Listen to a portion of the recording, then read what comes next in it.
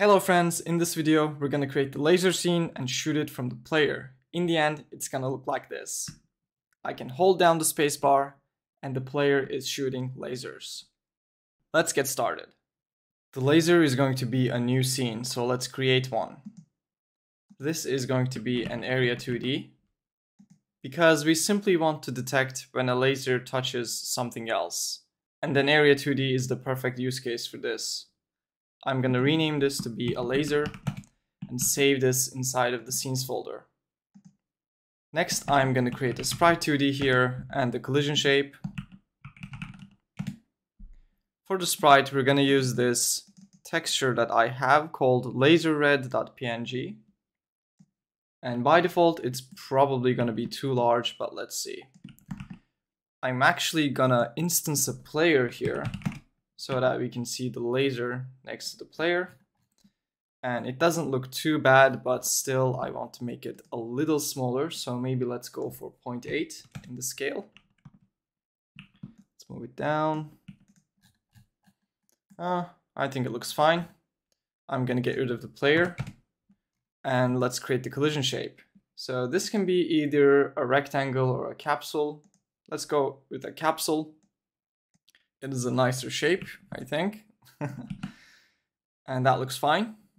We also want to create a visible on screen notifier here so that we can delete the laser when it goes outside of the screen. And we can put this at the end here. I'm gonna make it a little smaller. We'll put it at the bottom here, a little bit below the end of the laser so that it gets deleted just a little bit after the sprite and the collision shape exits the screen.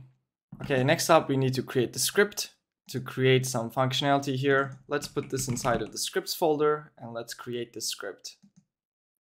Inside of here, we're not going to do anything complicated. We're going to make this move, so we need to bring physics process back. And in here, we're just going to access the global position because this isn't a character body, this is an area 2D. So we don't have the convenient move and slide function. We need to access the position manually like this. And in this case, we're only interested in the Y component here because we want this to move up. We don't care about the right and the left directions. We're going to add this each frame a speed, which we're going to create, and we're going to multiply this by delta because we're trying to add something each frame, and to make that frame rate independent, we need to multiply it by delta. And this speed is going to be negative because up in Godot is negative, and in this case, the laser will go up. Let's create the export variable speed, and let's set this to be, so the player moves at 300, so this should at least be 600, I think, and even this might not be enough. We'll see. Okay, so this should be enough to make it go up. So before we start spawning this from the player, let's go to the game scene and let's instance a laser here, and let's put it at the bottom, and let's run the game. Yes, we can see that it is going up. That is all good. Now we can think about instancing the laser scene from the player, or first we can use the visible on-screen notifier that we created here. What we're going to do is we're going to click on it, take a look at its signals. It has the screen exited signal, which is emitted when this visibility notifier exits the screen. We're going to connect this signal to the laser script. So when the laser exits the screen, we don't need it anymore, so we can just call queue_free. And this will take care of the lasers that we shoot and miss the target. Okay, now we can go to the player scene. And in here, we're gonna spawn the laser when the shoot input action is pressed. I'm gonna create a marker 2D here I'm gonna call this muzzle. And this is gonna represent the point that the player shoots the laser from. We're gonna use the global position of this, basically. And inside of the script, I'm gonna create a variable to hold the laser scene, and we're gonna preload the packed scene here, laser.tscn. We're gonna create a function called shoot, And in this function, we're gonna shoot the laser In fact, we're actually not going to do that. We're going to create a signal up here called laser shot, and we're just going to emit this signal here. Because if we instance the laser here inside of the player and add it as a child of the player, then the position of the laser will be affected by the player, and we don't want that. What we're going to do is we're going to create this signal emitted when the shoot action is pressed, and then in the game script we're going to connect this signal and instance the laser there and add it as a child of the game scene. Okay, so I'm going to bring the process function here, because this isn't a physics thing that we're doing, so we don't need to use physics process. We can just do this inside of regular process. And in here, we're going to do a check for is action just pressed shoot. So when the shoot action is pressed, in this case the spacebar, we're just going to call the shoot function that we created. And in here, let's do a few things. Actually, let's see. We can either instance the laser here and send the instance with the signal, or we can just send the preloaded packed scene with the signal, and then we can instance it inside of the game script. Let's do it that way.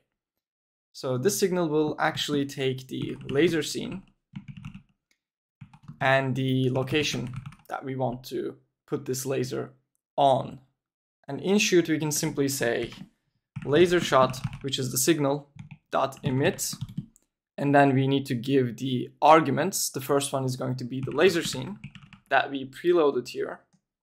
The second one is going to be the position. In this case, we're going to give the position of the muzzle. So let's quickly create a reference to it up here.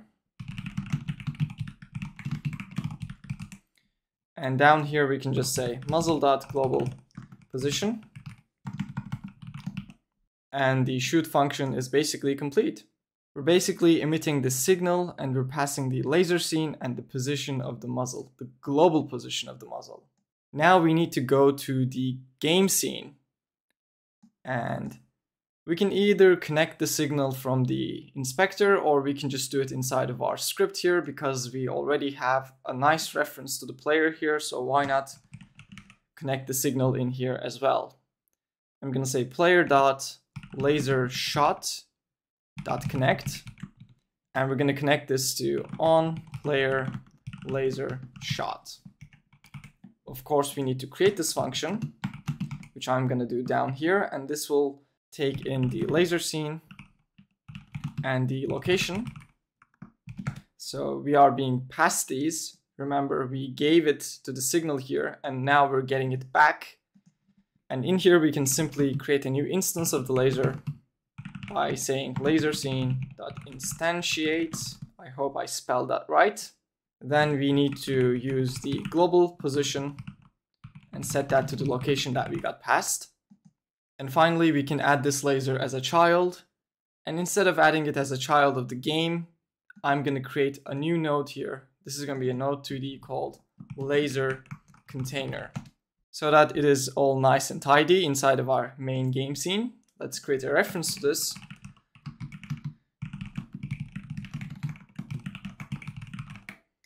And we can simply say laser container.addChild laser. Let's try this and see. When I click space, a new laser is instanced and everything seems to be working. Let's take a look at the remote tab. This will show us the running game. And inside of the running game, we shouldn't have any lasers. And we don't. Good. That means the lasers that went outside of the screen got deleted, and we can see that in action here. If I start shooting, you can see that we have some lasers, but they immediately disappear because they're being deleted. Great, so a small little recap inside of the player. Well, first we created the laser scene, obviously, and area 2D. We have the visible on screen notifier to delete it when it goes out. And in the physics process, we're simply making it go up in the y-axis. The speed seems to be fine as well at 600. So this is the laser scene. Then we went to the player scene, to the player script. We created the muzzle first. And then we have the laser scene here as a preload variable. This can also be in the game scene, the game script I mean. But this is the way we decided to do it.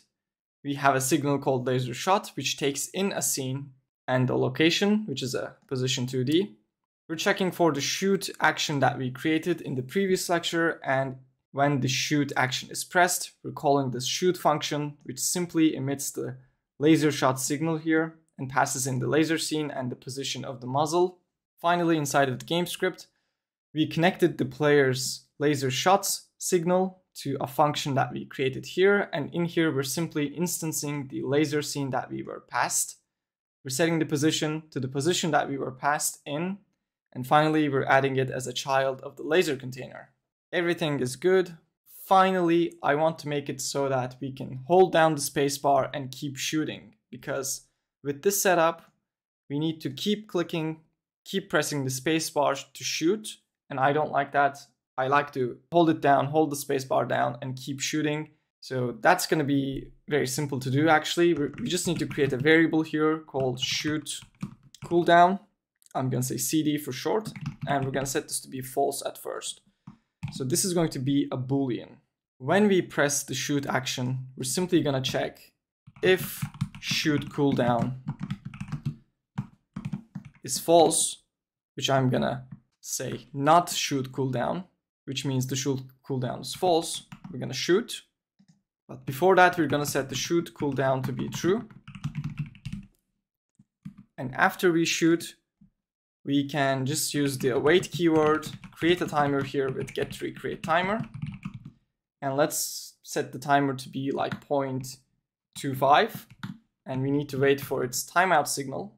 So this will basically turn this function into a coroutine. What this means is, and after this I'm going to set the shoot cooldown to be false. What this means is we're going to, when we press the shoot action, we're going to set the shoot CD to be true, shoot, and then we're going to wait for 0.25 seconds, and then we're going to set the shoot cooldown to be false again. So until this await is done, we're not going to get into this if statement because the shoot cooldown will be true. We also need to change the is action just pressed to is action pressed, because just pressed only checks the action once when you press it, but is action pressed will keep checking it as long as you have it pressed. Okay, let's try this out. I'm gonna hold the spacebar down, and as you can see, I'm shooting, and when I let it go, I stop shooting. And you can play with this 0.25 here to achieve different effects. For example, if we set this to be 0.1, we're gonna really fire rapidly, as you can see. We can actually make this a variable as well. We can say rate of fire here, which is going to be an export variable as well up here. And we're gonna set this to be 0.25. Okay, so this is gonna be it for this lecture. Now we have a laser scene, and we're shooting that laser scene from the player, and everything is looking good. If this video was helpful, please leave a like, comment, and subscribe. If you want to learn Godot, I have a course where I teach this stuff in a much more slower pace for beginners, so be sure to check that out. There's a link in the description. Again, thank you for watching. I will see you in the next one.